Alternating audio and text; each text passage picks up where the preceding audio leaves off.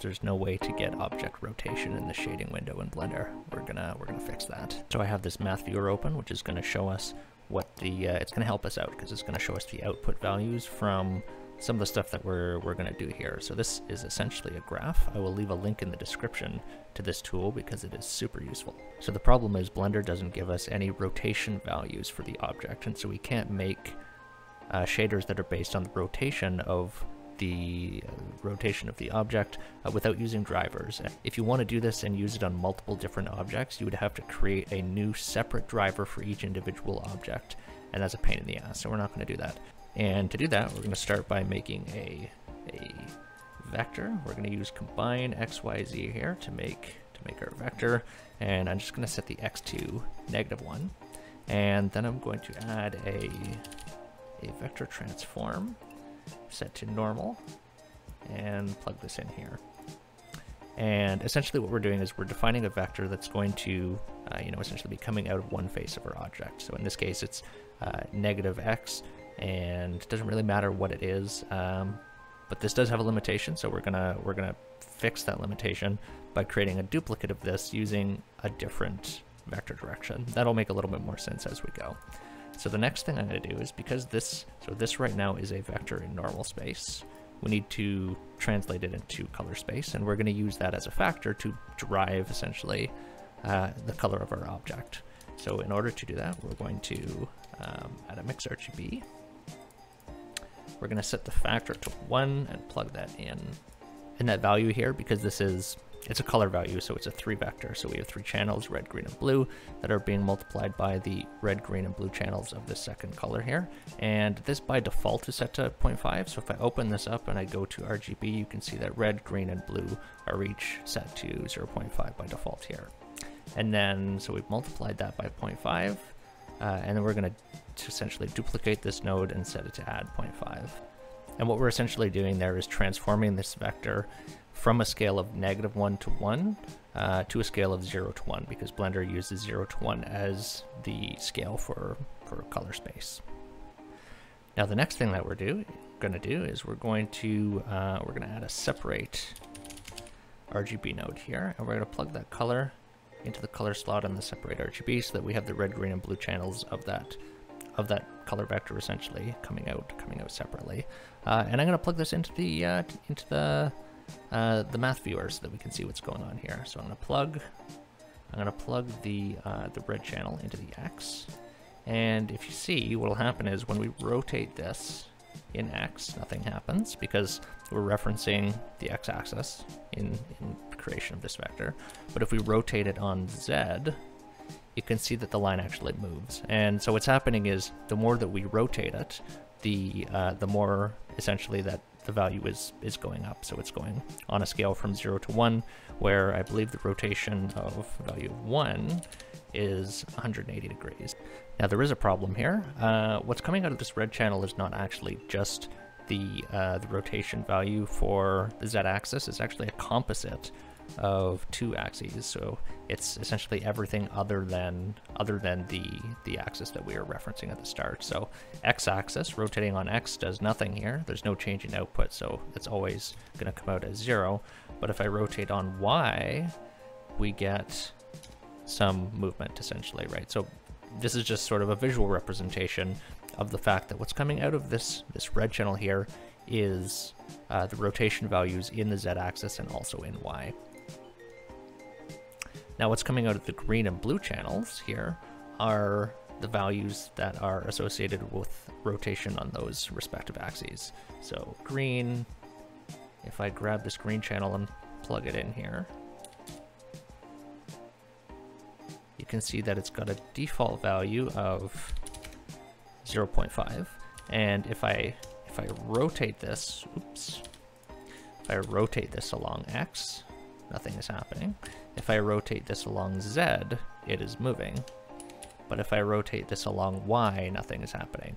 And so whereas this top channel here was coming out of the red channel as a composite, this middle channel here is actually only the rotation value on a scale of 0 to 1 on the Z-axis. And if I rotate it one way, you can see it goes down. If I rotate it the other way, you can see it goes up.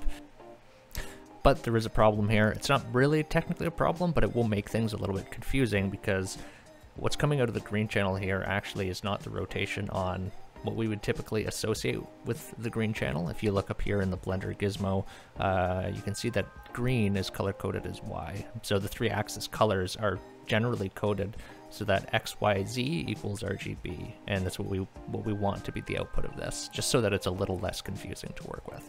So I'm going to take that and I'm going to add a combine RGB node. I'm going to plug it here, and I'm going to plug the output of that green channel into the blue so that the Z rotation is coming out of the blue channel. And because we have Y rotation here, we can also take that blue channel and plug it into the green of this combine RGB, and now this output is giving us 2 of the 3 channels that we need. Now we're not getting any X rotation on any of this, so the way to fix that is actually to duplicate this whole thing. So we can't, I'm sure there's some vector math wizard out there who probably has a better method that might work you know, without duplicating this, but I'm going to duplicate it because that's the way that I know how to do it. And set this X value from -1 back to 0, and I'm going to set the Z value instead to -1. And that is actually going to be the green channel here. And just to confirm, I'll plug it into the math node here. You can see we currently have a value of 0, and if I rotate in X, then we're getting some movement there. So now I will plug this into the red channel. And so now what's coming out of here is we have essentially a 3 vector coming out of this color image slot here, which is red, green, and blue, corresponding to the rotation on a scale of 0 to 1 in X, Y, and Z. Now that's a little cumbersome to use. So what I'm going to do is I'm going to select all of this, and I'm going to hit group, which you can either just click to select here or just hit Control G, and that will group it. And we don't need an input because there's no input coming from anything going into this node group. It's just using the rotation of the object that the material is applied to. And then we're going to plug this image output into the group output. And that'll give us the sort of the 3 color value outputs of this. However, I am also going to add one more thing here, which is I'm going to add another separate RGB node here, and I'm just going to plug the image in here, and I'm going to plug these in here, RG and B. That way, if we want to have those color values separated by this node group, we don't have to add any more nodes in later. If, for example, we only want to drive our material by the rotation of a single axis. Object rotation. Perfect. So I'll save this node. I'll put a link to it in the description, and let's have a look at how to use it. So I have a default cube here. We're going to make a new material. So I'm going to go to the materials panel.